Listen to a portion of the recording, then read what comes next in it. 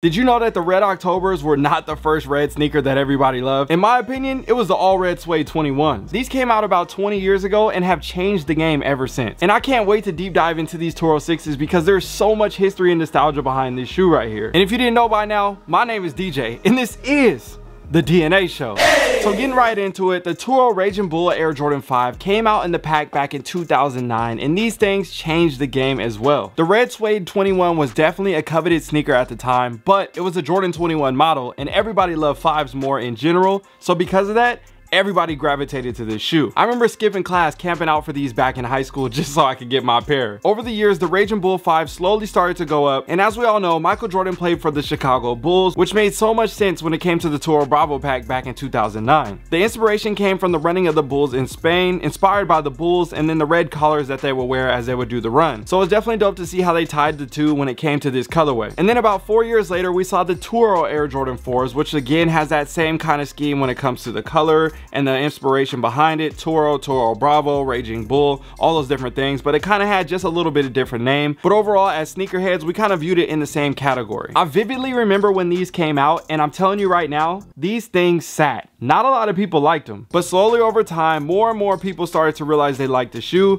Next thing you know, these things became crazy expensive. Also during this time in 2013, we saw the Red October Yeezy 2s. And yes, I can honestly say the Red October is definitely the shoe that made all red sneakers relevant. Literally every single brand was making all red sneakers. No matter what the model was, they had a red iteration of that sneaker, and it was crazy to see during that 3 to 4 year window. And because of that hype behind red sneakers, more and more people started to fall in love with these type of shoes, which then caused them to do what? Keep rising in value. Prime example, all red 12s, some all red 5s, some all red 1s, you name it. There was a bunch of different versions. The Ferrari 14s, trust me, the list goes on. But when it comes to all red Air Jordan 6s like this, we don't see it too often, but we have seen it before. Like I said, during that era of all red sneakers of 2013, 2014, 2015, Jordan Brand definitely took advantage of it when it came to their 6s as well. And one of the first releases that we saw was the Infrared 23 Air Jordan 6s. These came out on All-Star Weekend, and I remember actually picking these up that weekend in New Orleans for the drop. Next up after that, they followed it with 2 more all red sneakers, the Spizike Air Jordan 6 and the Slam Dunk Air Jordan 6.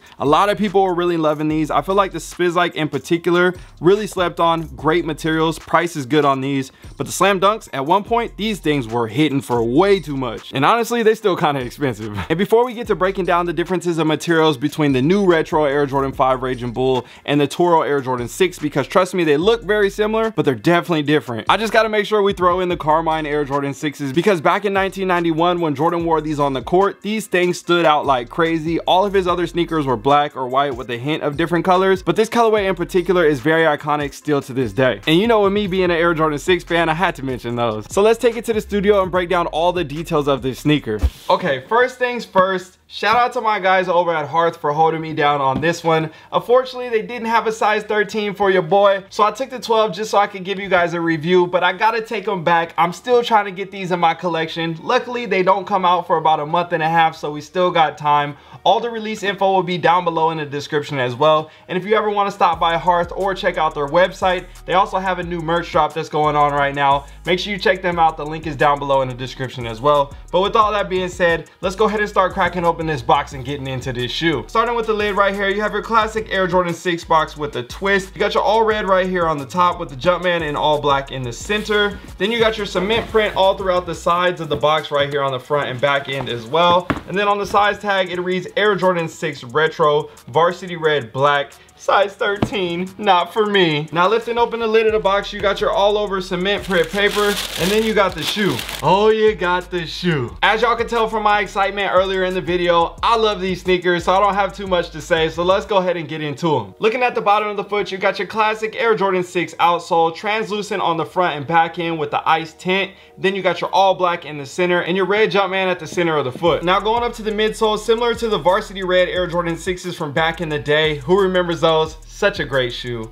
You got the all black with the red hit on the front and back end, and then you got an all white air unit in the back of the heel. Now going to the upper, honestly, this is something that I'm definitely excited to talk about, because I thought from images, these would be exactly like the Toro Bravo Air Jordan 5s that just came out, what was that, like a year or two ago? But when I put them side by side, they're actually really different. So when I first saw this sneaker in hand, the first thing that I said was, these are definitely darker than the Toro 5. The color on these is a lot more rich, and the suede feels a little bit better as well. If you see when I put these two side by side, this one kind of looks a little bit more orange, and the suede is a little bit thinner and a little bit rougher as well when it comes to that. And hopefully you can see what I'm talking about in the detail shots right there. So as you can see, the entire upper on this sneaker is covered in that red suede, and then you have a black mesh in the center behind the red laces. You got a red Jumpman right here on the patch, and then a red Jumpman on the lace lock as well. All black rubber tongue with the Air Jordan branding, black sock liner, black tab with a red line, and then on the insole, same thing, all black with a red Jumpman. There's not too much to say when it comes to color blocking besides, yes, it is an all red sneaker, and like I showed you guys earlier, there are differences between all red sneakers that Jordan Brand have done in the past when it comes to Air Jordan 6s, but it's also very interesting to see which one people like the most when it comes to these all red Air Jordan 6s. And I actually posted a poll here on the community tab to see what you guys think, and this is what y'all said. The majority of the people chose these as the best colorway of the all red Air Jordan 6s, and then when it comes to second, it was actually really close between the Slam Dunks and the Infrared 23s, and then the Spizikes were in dead last. I'm definitely interested to see how you guys feel about that ranking. I'm not sure if that's because this shoe hasn't come out yet and there's a lot of anticipation behind it, or we got a lot of new sneakerheads into the game now that haven't got their chance to get an all red 6, so they're definitely excited about this one. There could definitely be a lot of different reasons, and we'll talk about other poll results later in the video, but I was honestly pretty shocked when I saw those results. So again, when it comes to comparing the Toro Air Jordan 5s to these, honestly, I feel like it would have been kind of dope if they would have added like kind of a white element to the front, or split it, or some kind of way to create that same vibe as the Toro 5s here, how they have that white with the red split,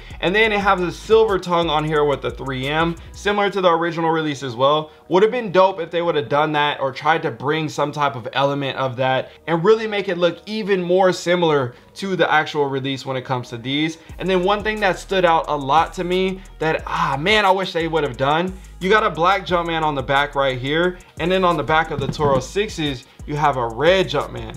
I feel like if these had an all black Jumpman with the Air on there, it would definitely make it pop a little bit more, give it more detail and element to the sneaker. Let me know how you guys feel about that small detail down below in the comment section. Now let's take it back to the office and go through these poll results. So you guys know on this channel, I love to do polls as well to see what everybody else thinks, not just give you guys my opinions, but hopefully give you guys what everybody else's perspective is. So if you haven't already, make sure you follow me on IG so you can participate in the polls and see all the results here on the channel. I asked the people the simple question, if this shoe is fire or if this shoe is trash. This is what they said. 74% of the people chose fire and 26% of the people chose trash. So overall, the grade is a solid C, and I think a lot of people still do like the sneaker, but there's a lot of other shoes that are coming out, and then they have other references to the 5s or other sneakers like that, then they might say, well, I don't really wear all red shoes like that anymore. I could understand so many different reasons as to why that 26% of the people chose the shoe being trash. I get it, but you know me, I'm a Jordan 6 fan, so I love them. Now the next thing I was interested to see if people like the 6s more than the 5s. I already knew everybody was gonna pick the 4s, so I didn't even put that into the category because it was just gonna be a landslide, but who knows, maybe people like the 6s more than the 5s. Let's see what the people say. 74% of the people chose the 5s and 26% of the people chose the 6s, and honestly, this is really crazy because if you think about it, that's the same exact poll results with a different type of poll, but either way, it's crazy to see the percentages be the exact same as the previous poll I just posted. Now this one I could definitely understand because the Raging Bull 5s have so much more history, so much more nostalgia behind them, and I get that. We haven't seen the 6s before, so it's something new that's into the mix. But it's crazy because I don't know if you guys remember, but I saw some sample Lightning and Thunder Air Jordan 6s. This was like 15 years ago, but we've still never seen that happen. All yellow 6s. I know we saw the Travis Scotts, but there were some Lightning 6s that were made way back in the day, and I'm hoping and praying that Jordan Brand sees this video and makes them happen again because those were crazy. But either way, Jordan Brand, bring the Lightning and Thunder 6s into this world.